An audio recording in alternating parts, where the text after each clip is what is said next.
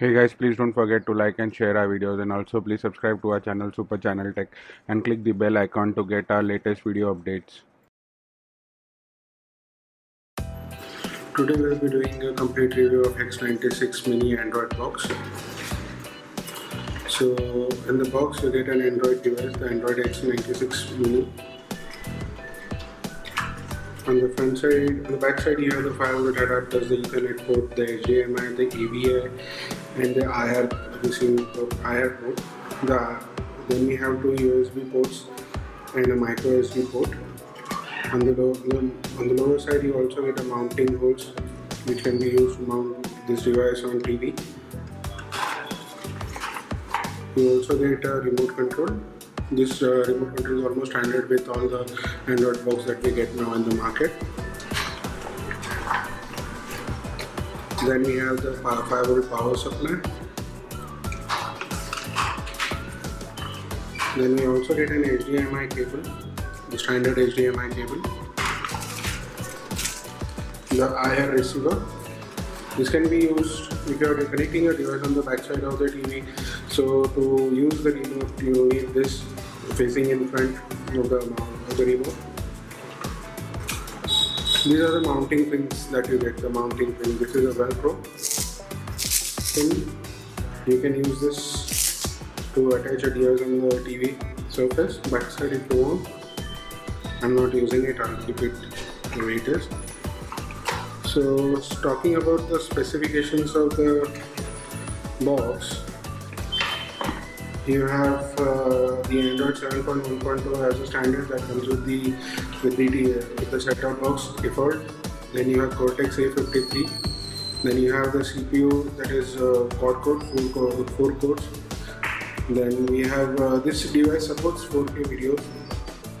Then the remaining things, as you can see on the box, as specified.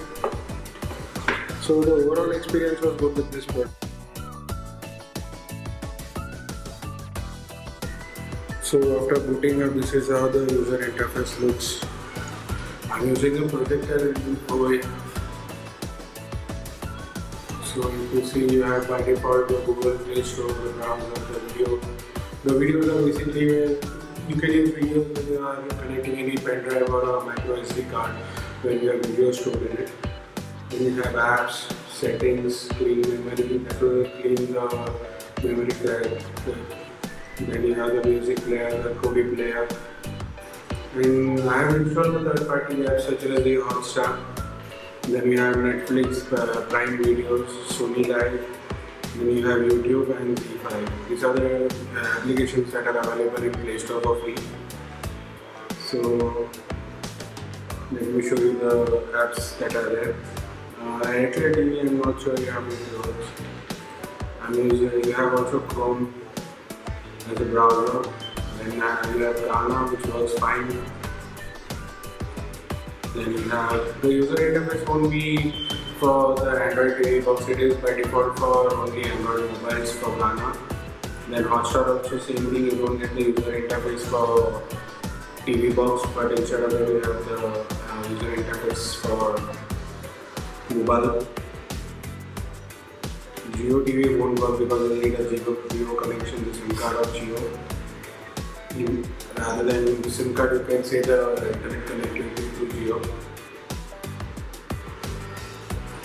Opera Mini, then you have Netflix, music, movie player. Movie player basically this movie player will play the videos that are there on the micro SD card or the USB. Then you have Play Store. I have installed Prime Video, Sky. Then you have Sony Live. Anyway. So let me show you how Netflix interface looks. You look at for Ghana, if you go for Ghana, let me open Ghana for you. Ghana is this is something like this is what the default user interface will look when you're playing app on Android box. You can install Ghana directly from Play Store.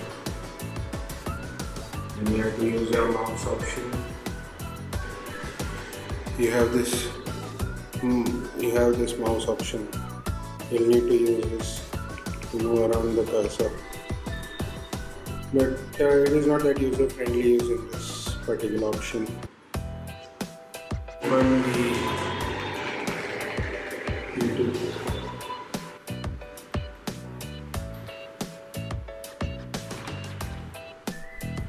So let us see the video quality that we have.